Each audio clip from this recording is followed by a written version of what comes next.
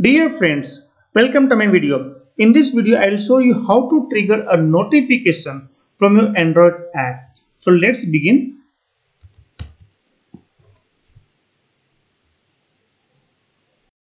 As usual, I'll keep the layout pretty simple. So I'll just name it as my notification app.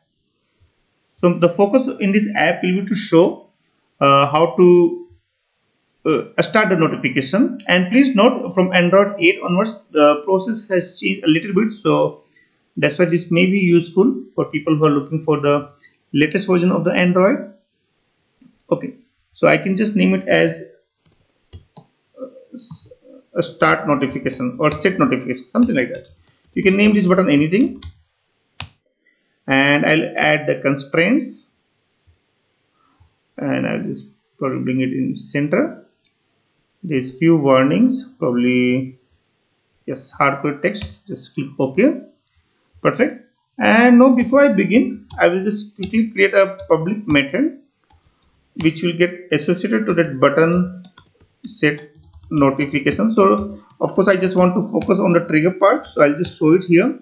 But in your real actual code, this trigger point could be various events in your workflow.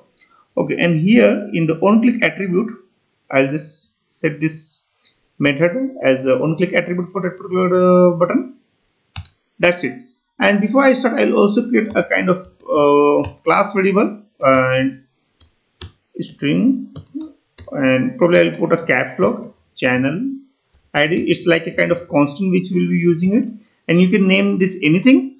So my notification. So this is just kind of reference which we will be using, notification. Perfect. Now coming to the actual code over here. Code is pretty much simple. We have to first create an intent. I think I should be capital, that's what was missing.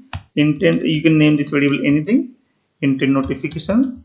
And I think again I did a spelling mistake over here, no problem. And do a new intent, and the context will be of course this one, and MainActivity dot class. Yes. And once you have created this intent, then we may have to create a pending intent where the notification will be delivered, and pending intent could be get activity.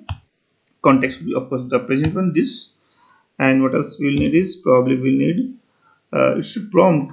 Okay, I think it needed a kind of request code which you can give any number, and then intent which we have just not defined above, and then the flag. So flag probably we can take something like probably we have few options. I'll just take the current, update current, so that it will update whatever the current notification it is there, it will update that. But now we move further, and what I will do is now I'll create a notification compact notification compat dot builder. Yes, and I'll just name it, say for example, builder notification compat. Again, you can name this variable anything, it depends upon your style or convention. And here we'll create a new notification compat builder, and this is the place where you will be needing the channel ID which we just created above. And this is something new is what I guess. And now we have to set the different or various things, like say for example you can add the text, title, intent, and various settings we have to do. So probably we can start with intent, and intent will be, of course you can do the guess. So intent will be nothing but the intent we just now created above. And apart from that, okay, no, this will be of course the pending intent, not the yeah, because pending intent will contain that main intent. And what else we'll have is set content, probably title, and my notification can be that title here. What else we will have is probably we can set something in the body, and we can just set for that content text, my notification text here. Yes, you can write anything here, it doesn't matter. Okay, and that's all is what I guess. Or probably we can also do one thing is we can set the icon. So I'll just set quickly the set content, oh no, not content, a small icon, yes, and in the icon we can just put android.r dot probably drawable dot, and then we get options. So probably I'll just choose a star big on. I think this should work. Or I think we have something called button star big on. Yes, perfect. So that's all in terms of uh, building our builder. Now what we'll create is we'll create a notification manager, and this will take from the system service, get system service, and notification service is what we require here. It may ask you to do a casting, please do it, and that's all in terms of creating the notification manager. Now from Android 8 onwards, we have to create a notification channel on which this will be delivered. So there can be various or numerous channels which can be created, and it gives you a way to handle your notifications better.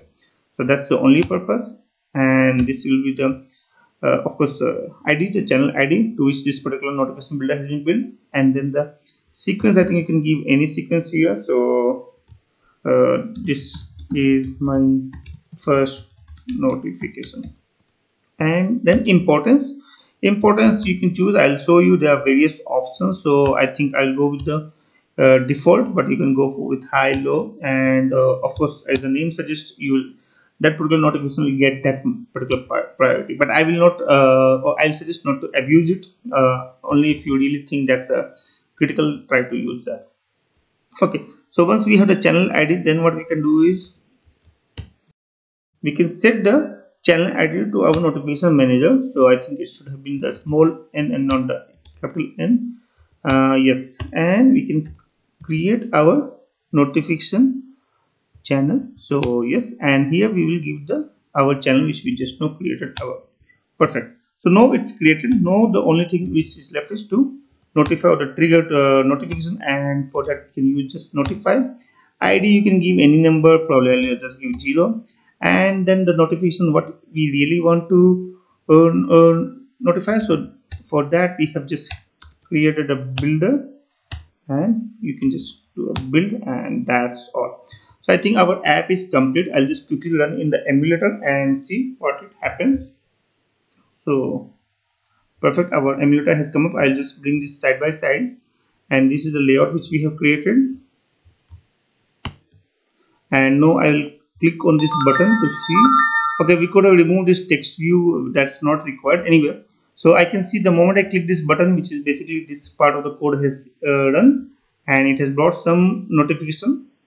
Perfect. So I can see that it has brought that my notification and my notification here. So these are the title and the text which goes here, and yeah, that's all. And then my notification app is the title of this particular app is what I guess. Okay, so that's all is what I wanted to show you quickly. That is pretty simple and easy to create a notification and notify. And the trigger point could be, of course, obviously something different rather than calling a particular button trigger. But it's still like this gives you a fair idea how to call the notification. So that's all. I hope this video is useful to you. If you have any questions or suggestions, then please put in the comment section below. And if you like this video, then please subscribe to my channel. Thank you, and have a nice day. Bye.